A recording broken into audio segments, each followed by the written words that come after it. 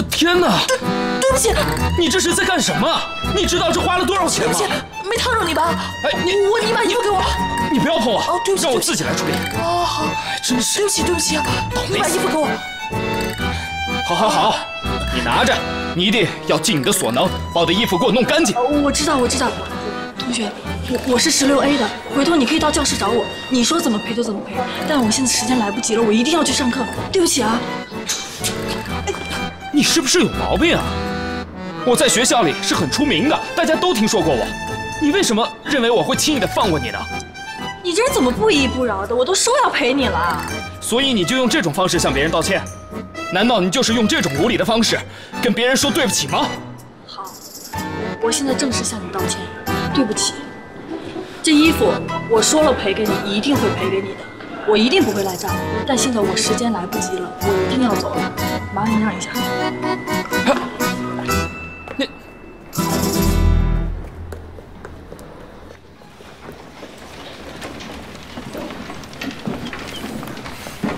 哎，你去哪儿啊？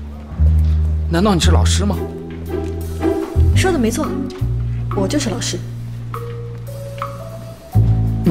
你是老师？是啊，这位同学，请走这边。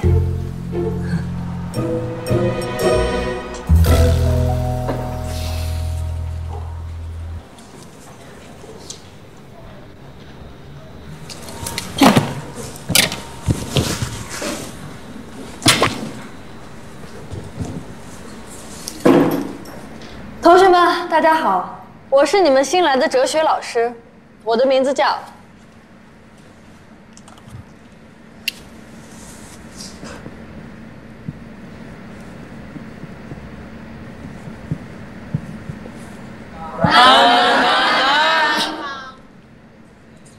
是单丹丹。老师，请教。什么是哲学？哲学是一门以思辨的方式启发人的智慧，让人聪明的学问。老师，那你的意思是哲学能让人变得聪明，是吗？可以这么说。那让我想一下，你有什么办法能证明你比我们所有人都聪明呢？提这问题的同学，你也是真够傻的。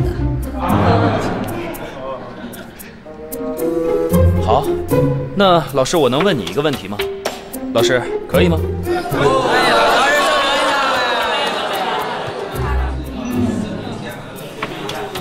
好，欢迎提问。这个世界上有很多事情都是没有答案的，尤其是哲学，对吗？聪明老师。有道理。本学期的学习任务，同学们可以通过目录看出来，一共分为12个章节，每一个章节的第一句话是这个章节的主题。哎，那位同学，进来为什么不打报告？报告单老师，我来的路上有点堵车。请坐。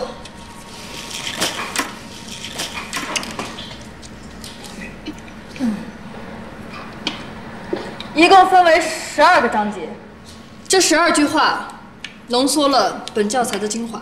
我希望同学们每天默念一遍。老师，聪明老师。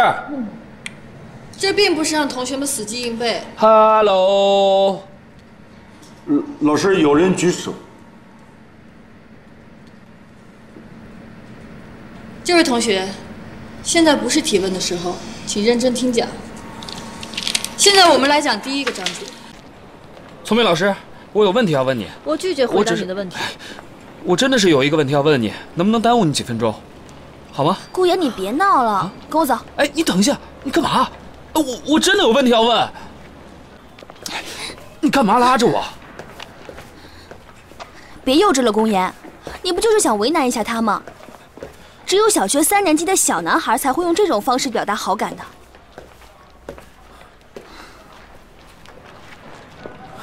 你什么意思啊？谁有好感？哎，盛开，你不要自以为是。好像你很懂我。你开口一个聪明老师，闭口一个聪明老师，你敢说你对他没有好感吗？我只是很无聊，刚好呢，他又比较有趣。怎么？我就跟别人多说2句话，2句话而已，你这都要告诉我爸爸妈妈吗？啊？